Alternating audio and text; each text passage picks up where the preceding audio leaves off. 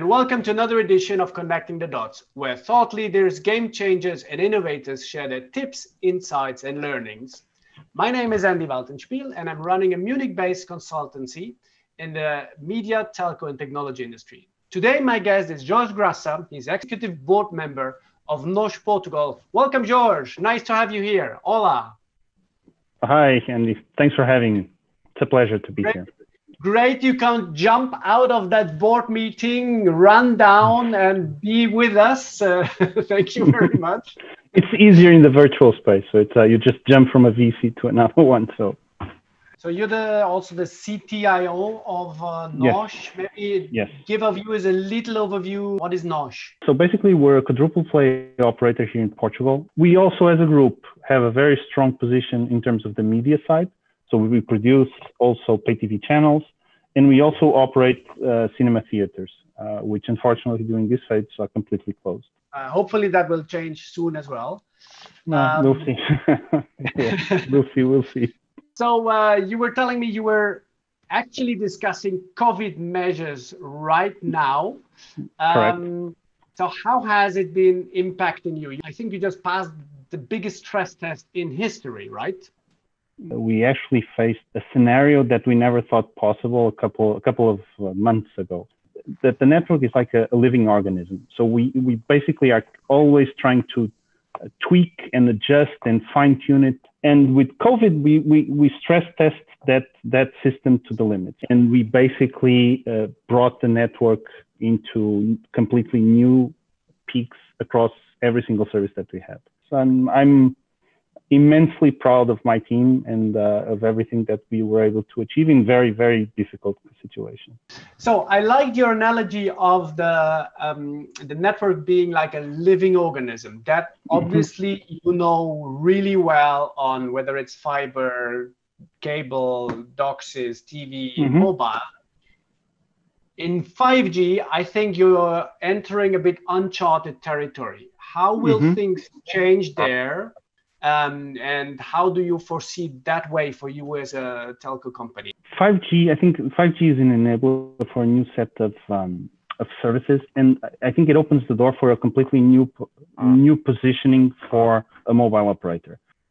We will see the ability to tailor at a level that wasn't possible with definitely not with 3G and not even with 4G, which is the ability to tailor the experience of the connectivity that you're providing.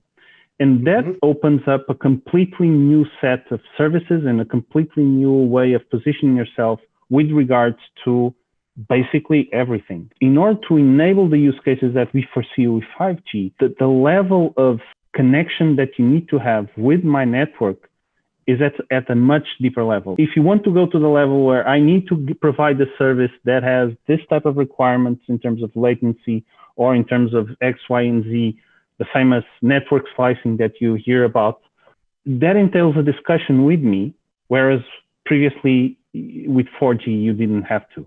So that opens up a completely new set of opportunities and services, positioning, dialogue. So it's going to be an interesting new phase for any mobile operator, actually. So interesting times ahead, definitely. Yeah, hopefully. You've been one of the few who have picked RDK for your software platform. Would you do it again? Choose RDK? Was it the right thing to choose back then? So it's a question that it either can be answered very quickly or in a very long conversation. Innovation is a key tenet of basically everything that we do. We also have some very specific requirements in terms of how much control do we have on the television service. Most of the OTT consumption is done through my platforms. So the level of control that I need to have is very, very high if you compare with most of the other markets. Going into more off-the-shelf solutions, yes, I mean, they probably have faster times to market, but you give away some of that control. Portugal also has a very high penetration, above 80-something%, so very, very high penetration of pay TV, which also means that the economics of the set-top box play a very, very important role, because again, very competitive market, relatively high churn rates, if you don't control that variable of your business, it just doesn't, it's bad business judgment. RDK gave us the answers to these challenges. Was it the right decision at the time? Yes. I mean, I still stand by that decision. This was the short answer. So it's so you mentioned set-top box a few times. So the set-top box is doomed, said to be dead since probably 10 years. So you see the set-top box will have quite some life for the foreseeable future, or are you moving to TVs, all multi-screen, and the set-top box will be less and less important? How do you see that? Well, the set-top box is still a key component of my my offering. The average household in Portugal expects a very high quality television service being delivered. If you were talking about 5% of the population, that's a type of problem. If you're talking half of the population, that's also a different problem. When you talk about 80% of the population, you cannot expect to have 80% of the population with a smart TV. Balancing these two things, that's where things become tricky. And again, we go back to that notion of control, because it's such a key component of the value equation. Not having control or having less control, it becomes a very difficult discussion on that front. Well, it's a necessary evil. Let me put this another way. It's in the sense of, if I had to trade a neuron on a set-top box versus a neuron on the network, I would definitely put it on the network. There's no question about it. There's absolutely no question on that front. So you're almost preempting my famous $100 million question, which is, I give you, for your business, $100 million. What do you do with it? And you just answered it. You would put it in the network, or network? All in the network? On the network, yes. It would be definitely on the network. Again, think about the analogy of the living organism. It needs to be as healthy as possible. It needs to have the necessary flexible points. It needs to have the necessary capacity available, and the ability to answer to all of these movements. So definitely, there's absolutely, I mean, I have absolutely no doubt on that question. So you're in one of the most competitive television, pay TV, telco markets on the planet, probably. Yes.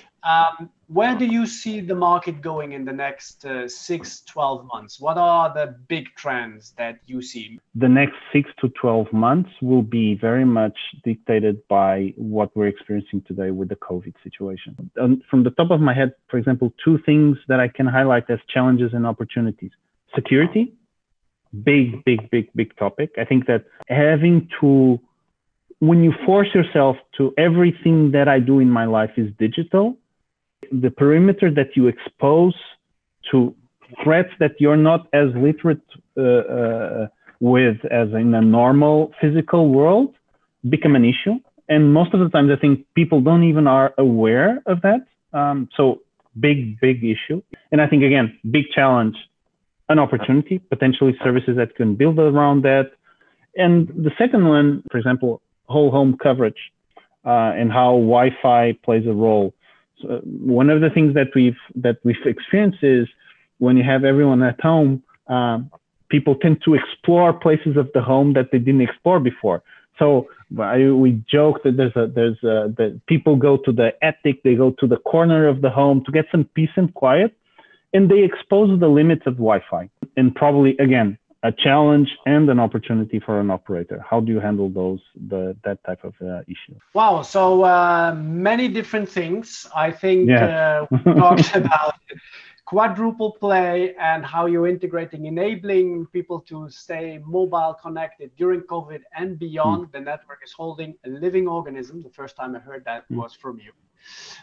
Very interesting view. Jorge, thank you very much for being with us. Thanks for having me. All the best. Stay safe. We speak soon. Stay safe. Thank you.